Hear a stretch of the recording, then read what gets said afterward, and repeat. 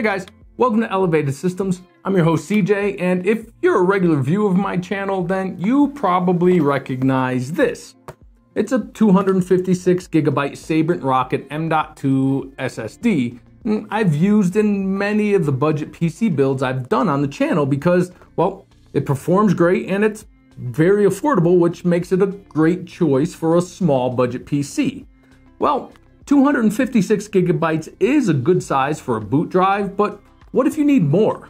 Well, it just so happens that Sabrent just sent over their 1 terabyte Rocket Q NVMe PCIe M.2 SSD. What's the Q mean and how does this $120 SSD perform? We're going to be looking into that today, but first I need to get it out of the box because my first concern is something may have came loose in there. One more thing to point out before unboxing this is that all Sabrent SSDs come with a copy of Acronis True Image software, which is actually a software package I use often to make regular backup images of my primary drive. Also, Sabrent drives are really geared towards people upgrading from maybe a hard drive, so providing a good way to clone an old drive to a new one is a bonus. But okay, let's see what's in here.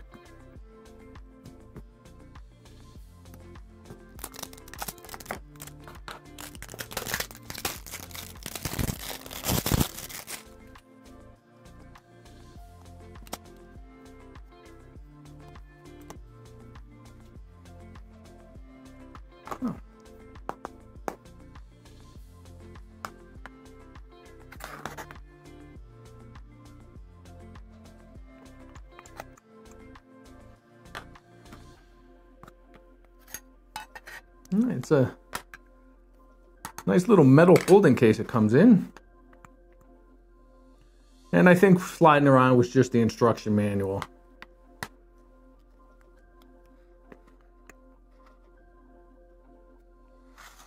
And there it is.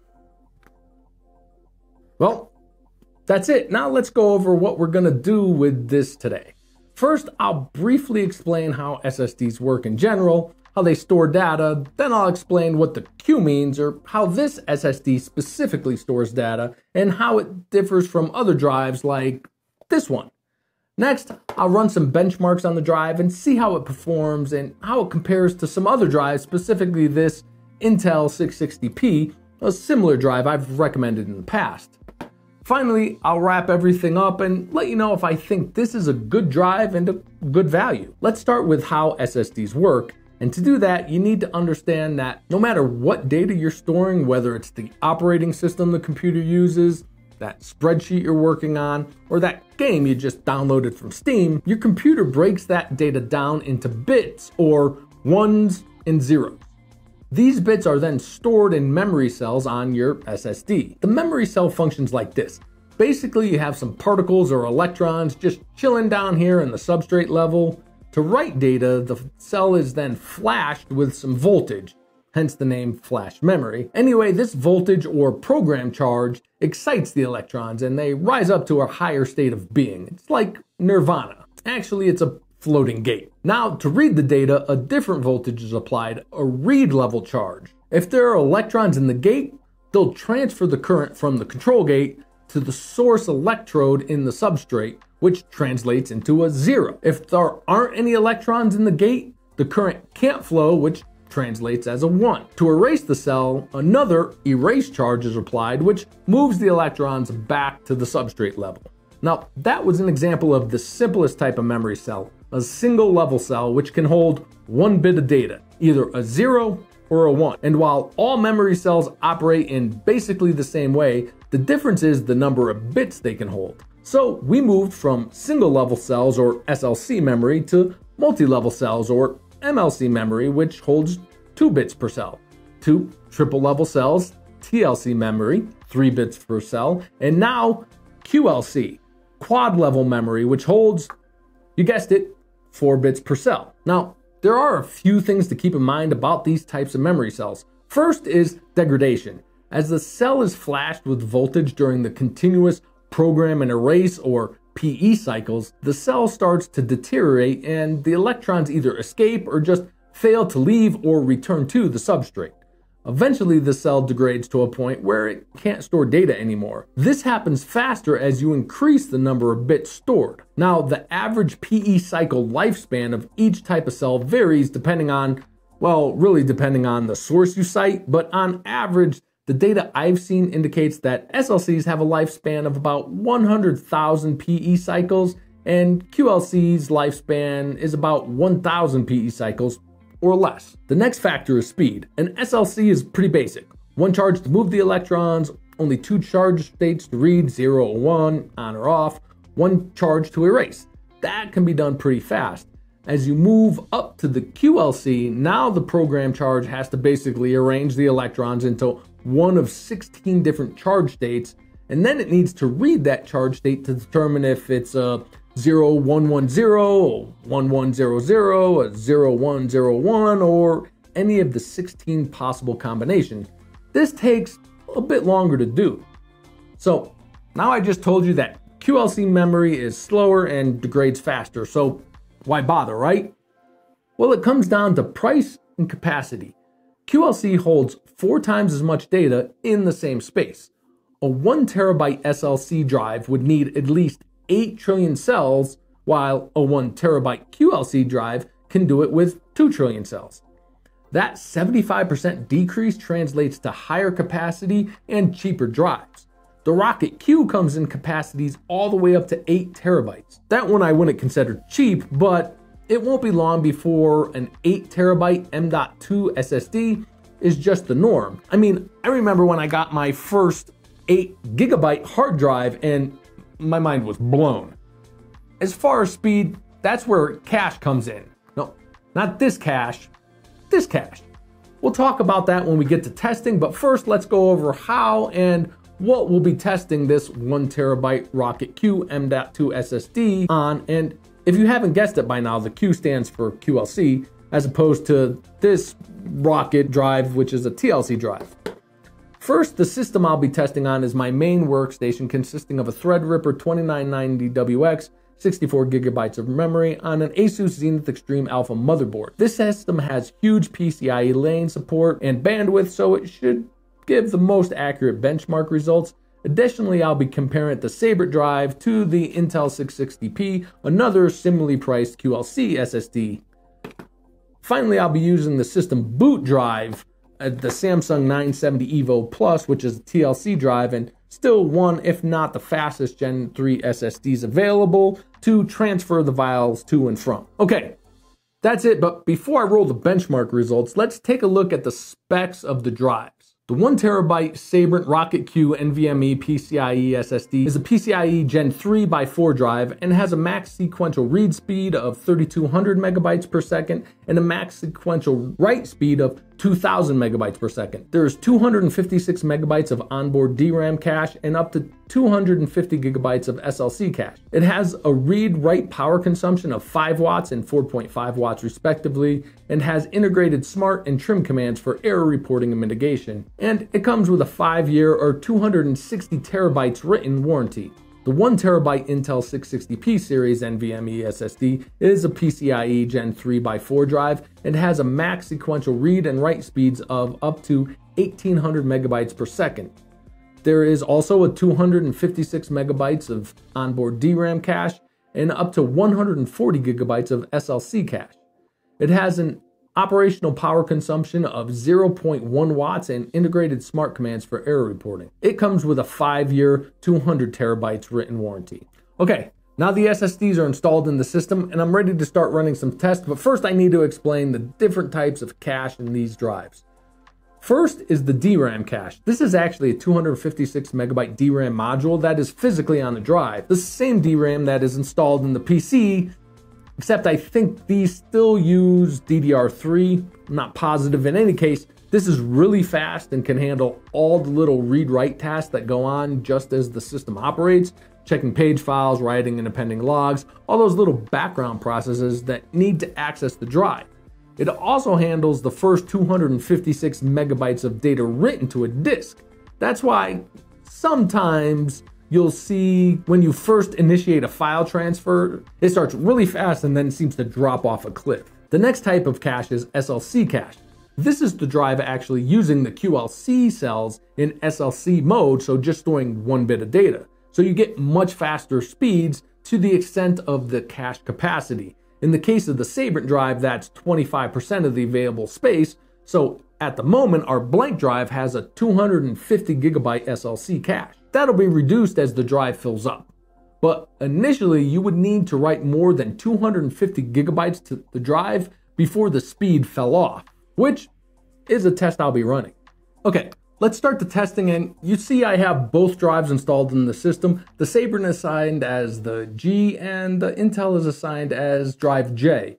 Both drives are blank and formatted in Windows default NTSF. Let's start the testing with the standard CrystalDiskMark benchmark. The Intel is on the left, Sabrent on the right, and we'll just fast forward to the end, and we see that the Sabrent did deliver slightly faster than advertised read and write speeds. While the Intel drive did post higher than advertised read speeds, its write speed was slightly lower than the spec'd 1800 megabytes per second. And just for sanity check to ensure we're not bottlenecking our results with our source drive, I ran the same test on the Samsung 970 EVO Plus, and while the read speed of the Samsung drive is as expected faster than both the destination write speeds, what surprised me was the Samsung drive was slower than its max advertised read and write speeds, which means it only edged out the significantly cheaper Sabrent's read speeds by 10 megabytes per second. Now, to be completely fair, the Samsung drive is the boot drive that's running the OS, so results can be skewed. But let's see how these numbers compare in real-world scenarios. Let's start by testing our cache speeds of the Sabrent drive, and on the source drive I have a folder set up with 255 gigabytes of various folders and files.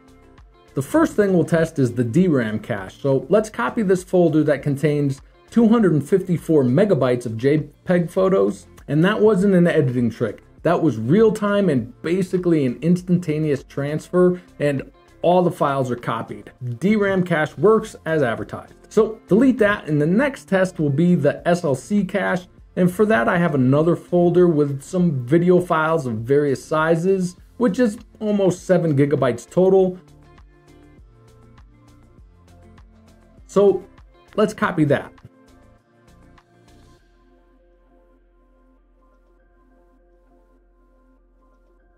That took 6.2 seconds with a transfer rate of between 1 and 1.38 gigabytes per second.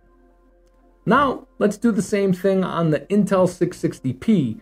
And again, the Intel DRAM cache resulted in an instantaneous transfer. Now the video files.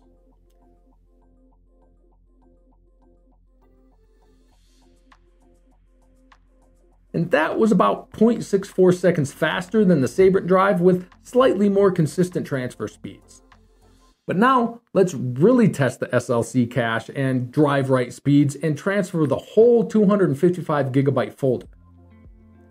So we have the Sabrent drive on the left this time and the Intel on the right, and let's speed this up.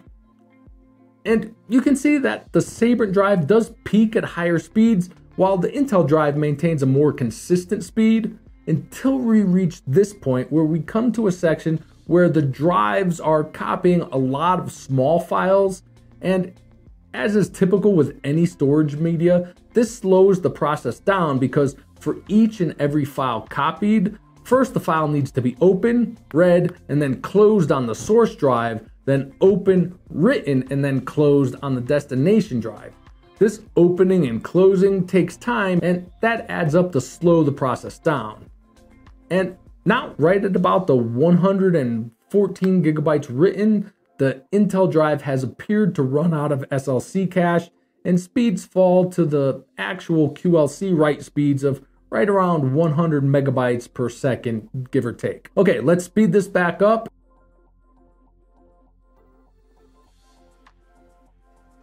And here finally the Sabrent drive finally reaches the end of its SLC cache, which it may have actually surpassed the 250 gigabyte point by a little, and the whole transfer takes it about 7 minutes and 13 seconds.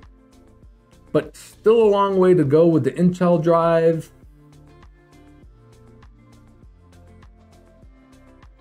and almost, yes, finally done at 25 minutes. Now, to double check the advertised SLC cache size of the 25% available space with the drive already 25% full, I copied another 255 gigabytes to it, and this time the SLC cache did run out at about the 191 gigabytes written point, and QLC speeds were sustained between 110 to 120 megabytes per second, this time finishing the copy in about 14 minutes and 22 seconds. So the majority of the files I transferred were in fact part of my game library. So for the next real world test, I want to test game loading times. So I loaded Shadow of the Tomb Raider, set identical display and graphics settings, and recorded the time it took from the point I clicked Run Benchmark until the benchmark started. Again, the Sabrent is on the left and Intel on the right.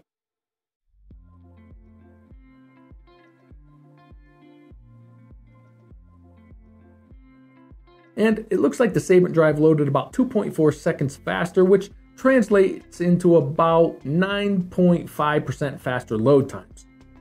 Okay, another test I ran was a read speed test, but really more of a curiosity thing. So I copied that 255 gigabyte folder back from the Sabrent drive to the Samsung. And to my surprise, it completed in 7 minutes and 8 seconds, which is only like 3 seconds faster than the Sabrent drive. That's like margin of error difference. And finally, I simulated about a year's worth of normal use on the drive and used a script to continue this write, delete, and rewrite almost 4 terabytes of data to the drive, and this resulted in exactly 0 degradation to the memory cells. For a comparison, my second Intel 660p is actually permanently installed in my main rig as my editing scratch drive, so I'm continually writing and deleting large amounts of video files to it, and after about 8 months of continuous use, it has over 4.5 terabytes written and is still at 100% health. The Smart feature keeps track of any potential problems with this drive, and in the event that memory cells do fail, the trim function cordons off those cells so they won't be used anymore and eliminates the risk of data loss.